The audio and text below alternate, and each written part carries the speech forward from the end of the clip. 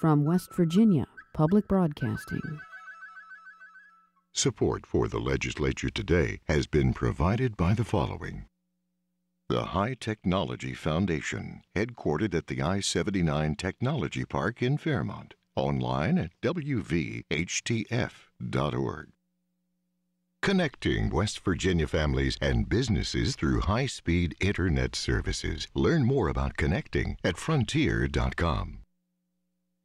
At the Legislature today, the Senate gets into a heated debate about where broadband should go, to the communities that don't have it yet or the communities that need it more.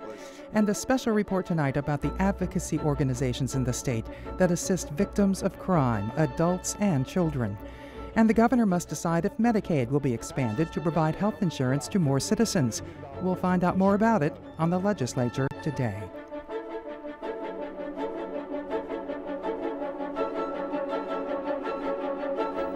Good evening, I'm Beth Voorhees.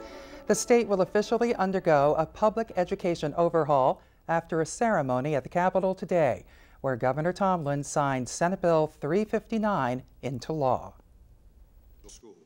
Lawmakers, union leaders, and members of the business community were all on hand as Governor Tomlin signed the education reform bill.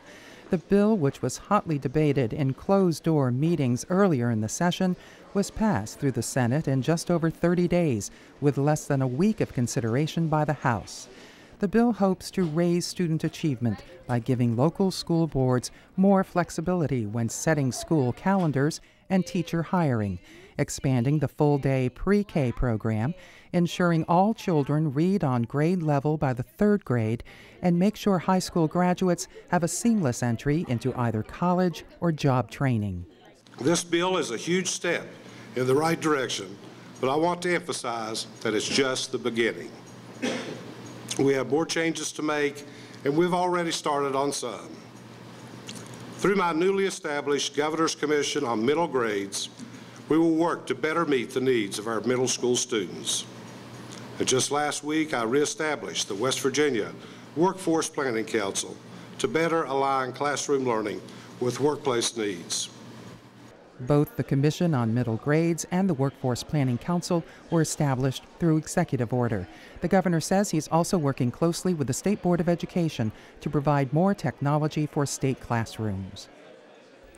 As the last week of the first regular session of the 81st Legislature rolls along, the House of Delegates is passing and fine-tuning bills from the Senate. As Dave Mistich reports, some bills have been left alone, while others have been dramatically amended. The House passed 7 bills during the morning floor session, including Senate Bill 158, also known as the Complete Streets Act. House Government Organization Chair Jim Morgan explained the bill on the floor. This bill encourages the Division of Highways to use the latest and best design standards as they apply to bicycle, pedestrian, transit, and highway facilities. During the committee meeting, there was questions concerning the support of the Department of Highways.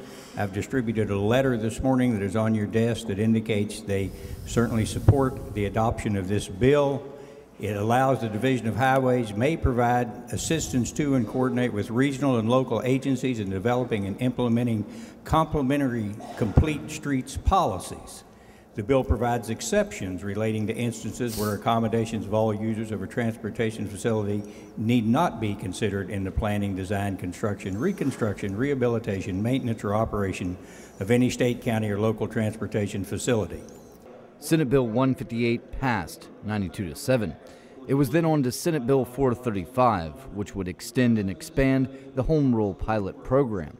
After 3 amendments from Delegate Kelly Sabonia of Cabell County were approved, Delegate Patrick Lane of Kanawha County offered an amendment to Senate Bill 435, whose provisions were already familiar to members of the House. With only one slight exception, Lane's amendment to the Home Rule bill was essentially the same as House Bill 2760. That bill passed the House but failed in the Senate and would essentially take away the power of municipalities to create gun ordinances on their own. Ladies and gentlemen, the amendment would add as an additional eligibility requirement the provisions of House Bill 2760, which was passed out of the House 94-4, which deals with the grandfathered gun regulations. I would note that in an effort to overcome some objections to the amendment, I've actually added a proviso that allows municipalities to regulate the carry of firearms in municipal buildings for government operations. So, for example, a municipal building that operates a municipal court or their town hall or those sorts of things, under the amendment before us, they would still have the ability to prevent someone from carrying in those situations. After the amendment was supported by Delegate Morgan, Lane's amendment passed overwhelmingly on a voice vote. Senate Bill 435 advances to third reading. If passed by the House tomorrow, the Senate will have an opportunity to consider Lane's amendment. For the Legislature Today, I'm Dave Mistich in the House of Delegates. Buckle up for safety. The bill to make failure to wear a seatbelt in a moving vehicle a primary offense is now on its way to Governor Tomlin for his signature. Ashton Mara has that story and other Senate news today. There were a few unexpected surprises from the Senate this morning as the first of their 2 sessions today started with the consideration of a bill familiar with the spotlight. Engrossed committee substitute for House Bill 2108. The bill makes the failure to wear a seatbelt a primary offense. It was hotly debated in the House and narrowly passed 55 to 44. The Senate Judiciary Committee heard even more discussion during a meeting last week, but on the floor, question for the Senate is, shall the bill pass? All in favor vote aye, those opposed vote no. The clerk prepare the voting machine. There was no such debate. The bill, however, did not pass unanimously, as we often see from the upper chamber. The vote was 24 to 10. 5 other bills were passed by the Senate unanimously this morning, including one to eliminate duplicative reporting on distributors of imported cigarettes, aligning the state with federal guidelines. As the senators moved on to consider bills on second reading or bills in the amendment stage, it was a piece of broadband legislation that became the focus, House Bill 2979. Senator Herb Snyder explained the amendment from the Committee on Government Organization. So what the Government Organization Committee did was to amend in the federal standards, that were not arbitrary numbers that clearly will change, is whatever the federal standard is for broadband, that's what we will be in West Virginia. But Senator Bob Plymel moved to amend the committee's amendment, adding language that as federal grants come in to expand broadband access, the highest needs areas receive the expansion first. But it was the definition of those high needs areas that concerned some. Snyder rose against the amendment, saying the 15-member Broadband Council is charged with determining which projects to fund. The number one priority for this current grant cycle that the money's available and they're giving out is to serve non-served areas. So we wouldn't need this amendment because the Broadband Council realized that was a priority. Clearly that was a priority. But someday we won't have that as a priority, hopefully. This amendment would tie their hands into the future for some potential future grant money if it ever comes. I believe that the Broadband Council made a good decision in their first $5 million grant cycle to put it into unserved areas. But I don't want to tie their hands because that 15 members uses many factors, Mr. President, when they look at setting the criteria for those individual grants, as they should. Senator Mitch Carmichael rose in support of the amendment. It's entirely appropriate to use taxpayer dollars to help assist those people get broadband service, get on the information superhighway, rather than upgrading those who are already on it. As well as Senator Bob Williams.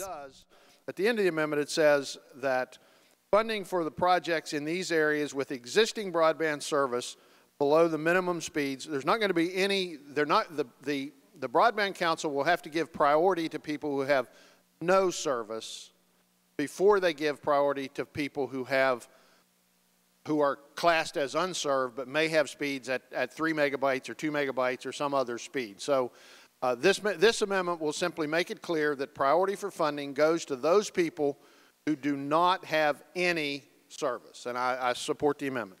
Plymel closed the debate, again defending his amendment. We are the policy-making body. The policy-making body does set priorities on what should be looked at. if you're going to compete in this world today, you have to have access. Access has to be the #1 item. This amendment to the amendment allows that access to be the priority. A voice vote was taken. All those in favor say aye. Aye. Opposed? But was determined to be too close, and senators were asked to stand if they chose to support the amendment. Plymel's amendment was adopted with 22 senators supporting, and the amended bill was advanced to third reading. It will be put to a vote tomorrow. For the Legislature Today, I'm Ashton Mara in the Senate. The final Senate Energy, Industry, and Mining Committee meeting at this session had senators debating 4 House bills, including one that sparked discussion about the future of the state's role in the energy industry. The committee quickly passed 3 bills, including compensation for members of the Mine Safety Technology Task Force, tax credits for coal companies with approved methane monitoring equipment, and regulation for the spacing between horizontal wells. But it was a proposed tax credit for state energy companies that received the most attention. Bill Renate of the West Virginia Coal Association testified those companies use 32 million tons of coal per year, but only about half of that is actually mined in the state. House Bill 3072 sets the amount of coal used in 2012 as the base year. An additional tonnage consumed by the plants on top of that base amount in subsequent years is eligible for a tax credit of $3 per ton. Renate says the hope is it'll be an incentive for energy companies to use more West Virginia coal, and Senator Art Kirkendall agreed. The demand for coal is at an all-time high worldwide. Yes, it's just the fact of the matter is it's not Appalachian coal. That's exactly right. And that's where it's imperative that people like us have to be very creative.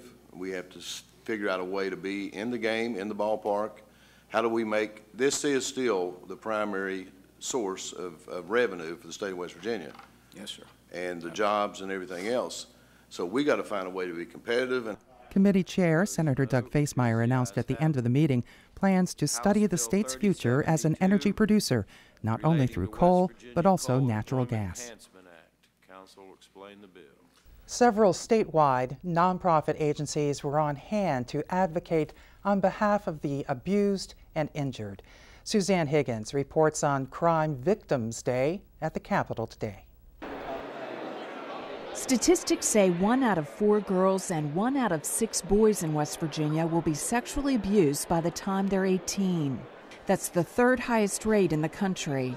The director of the West Virginia Child Advocacy Network, Emily Laird, says we all have a role to play in protecting our children and praises the legislature for delivering on their responsibilities. We actually have great laws, I think, in protecting children in this state. Really progressive laws, appropriate laws. Oftentimes the issue is not so much the law itself, but how it comes to work in a local community.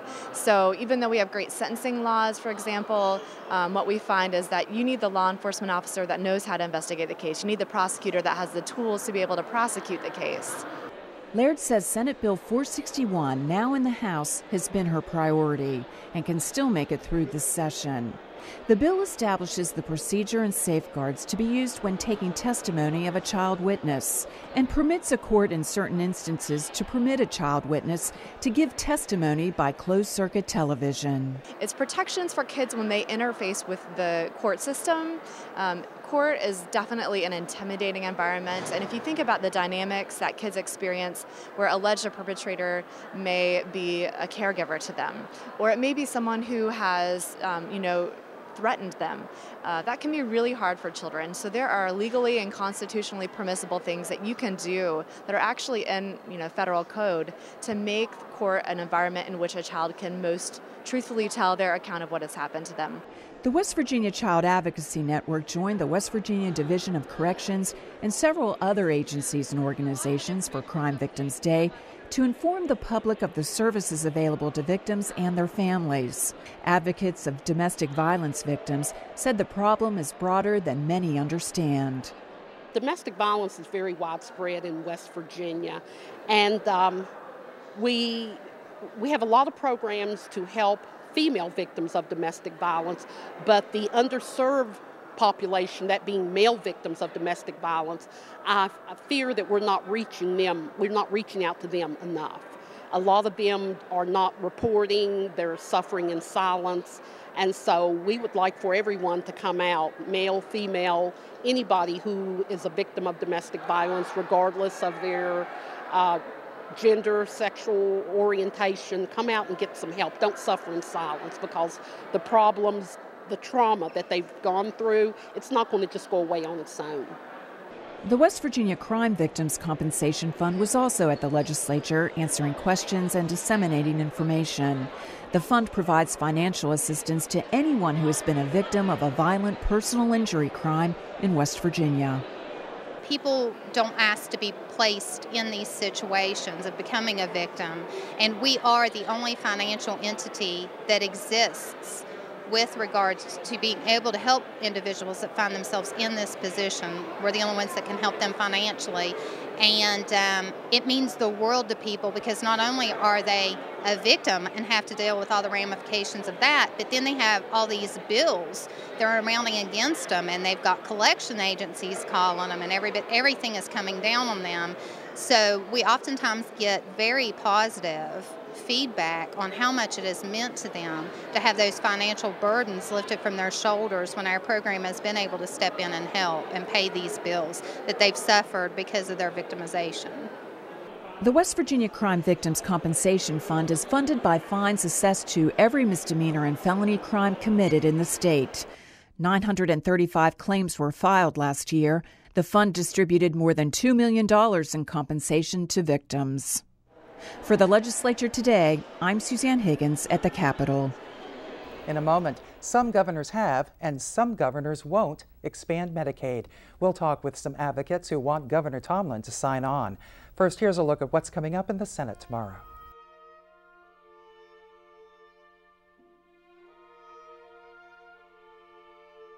Among the bills up for passage in the Senate tomorrow, House Bill 2497 requiring applicants for a real estate license to undergo a criminal background check, and House Bill 2979 relating to broadband development projects.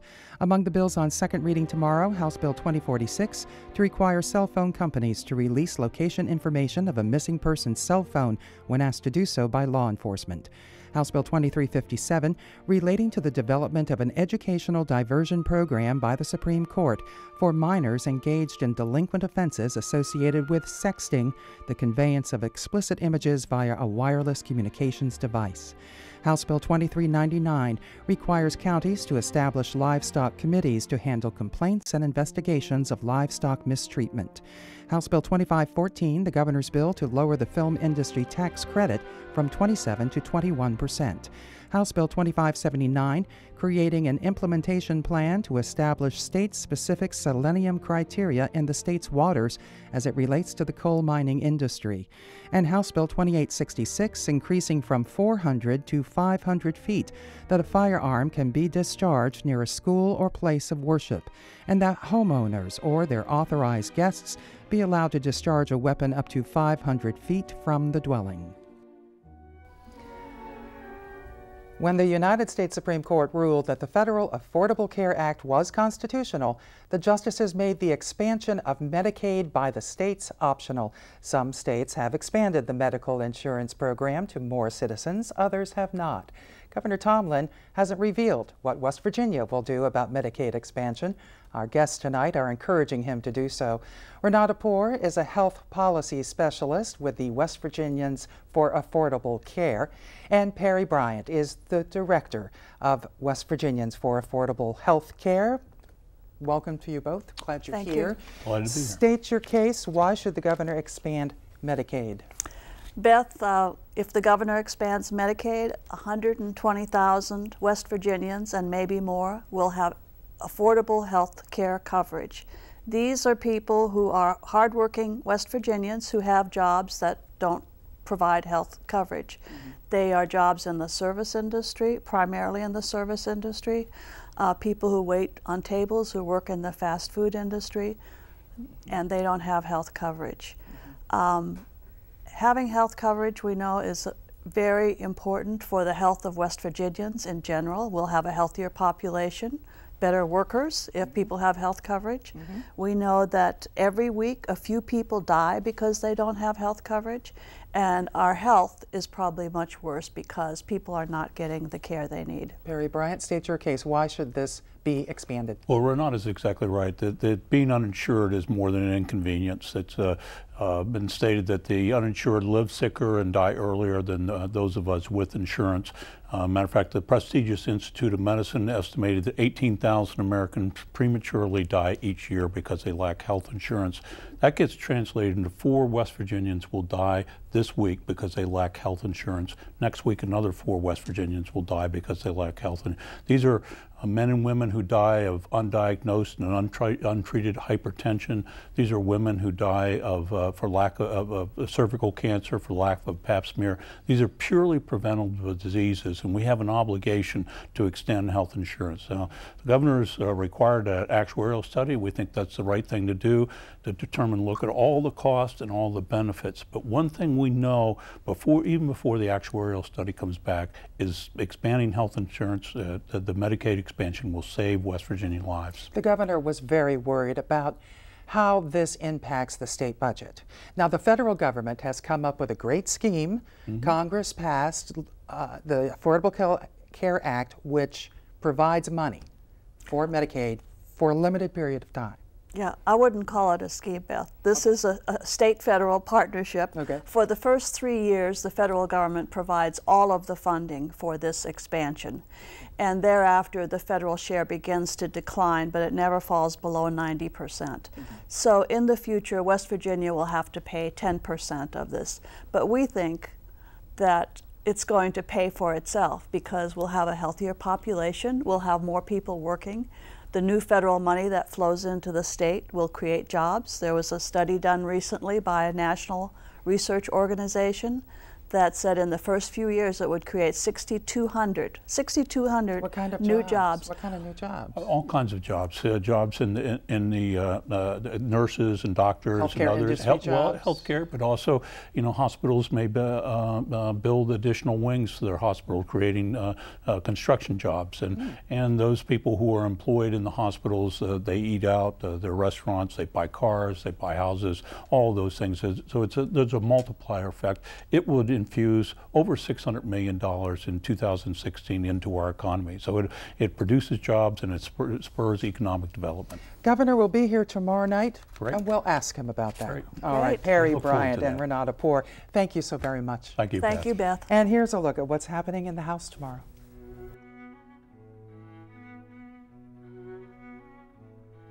Among the bills up for passage in the House tomorrow, Senate Bill 214 to clarify the requirements for obtaining a license to practice medicine and surgery or podiatry by making personal interviews of applicants optional at the discretion of the Board of Medicine. Senate Bill 445 to enhance state revenues by allowing the State Tax Commissioner to divert and use lottery prizes to pay the unpaid tax liabilities of lottery prize winners. Senate Bill 478 permitting employees at the Greenbrier to use the hotel's casino, and Senate Bill 504 to permit 3 or more persons producing agricultural products to form a profit or nonprofit cooperative association, and Senate Bill 553 relating to the design-build program within the Division of Highways and making the pilot project permanent. Among the bills on second reading in the House tomorrow, Senate Bill 202, creating the Spay and Neuter Assistance Program in the Department of Agriculture to accept grants and donations to allow more animals to be spayed and neutered to reduce pet shelter populations and euthanasia rates. Senate Bill 355, the governor's bill relating to final wage payment of discharged employees. Senate Bill 371, the governor's bill to relieve prison overcrowding. Senate Bill 407 to require cellular and telephone companies to provide the names, addresses, and telephone numbers of its customers to the Bureau for Child Support Enforcement when requested. Senate Bill 437 regulating commercial dog breeding operations. Senate Bill 454 providing a framework for taxing alternative motor fuels. Senate Bill 464 regulating tanning facilities. Senate Bill 481 to clarify the process for voluntary commitment and transport of juveniles in need of mental health or addiction treatment, and provide for payment of juvenile mental health treatment when the individual is not covered by insurance. Senate Bill 515 allowing vehicles to display GPS GPS and mapping devices, and Senate Bill 663, creating the West Virginia Feed to Achieve Act to allow public-private partnerships to provide a minimum of 2 free meals daily to elementary school students, with an eye toward eventually providing free school meals to all students. This has been the Legislature Today. Tomorrow, we'll begin to wrap up this session with a visit by Governor Tomlin for an overview of his agenda. On Friday, back to legislative basics, an overview of the session with our longtime legislative watcher, Tom Stevens. I'm Beth Voorhees. Thanks for joining us. Good night.